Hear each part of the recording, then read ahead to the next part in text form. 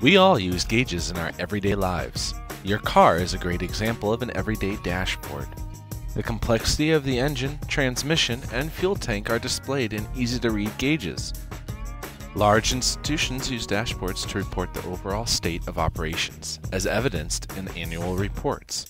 Graphs and charts are used to summarize data over time.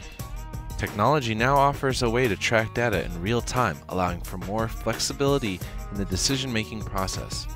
These visualization tools are generated through the use of specified software interacting with institutional data. Arizona State University, with its population of 65,000 students and corresponding faculty and staff, has complex sets of data governing the myriad of aspects to its operation. ASU has developed its own set of dashboards to visualize this data that can be found online at dashboard.asu.edu. With its large population and multiple departments, visualizing all the specific data of ASU would require an expert to understand how and where the data is stored and accessible.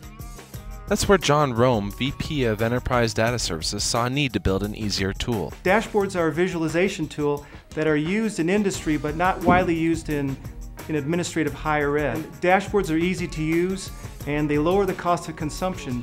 With dashboards, all you need is a browser and you just need to point and click, and then the data is easy to get access to.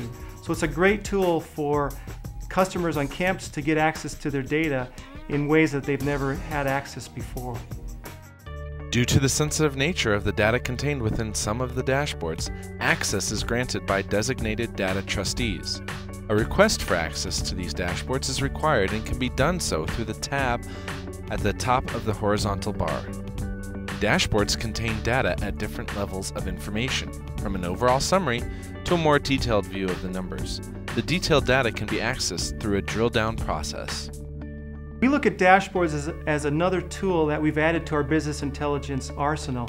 This is an easy way to get access to information that we haven't been able to do in the past. Someday you might be looking for an individual class, or you're looking at your expenditure dollars or your budget. You'll be able to get those through a dashboard and individualize those.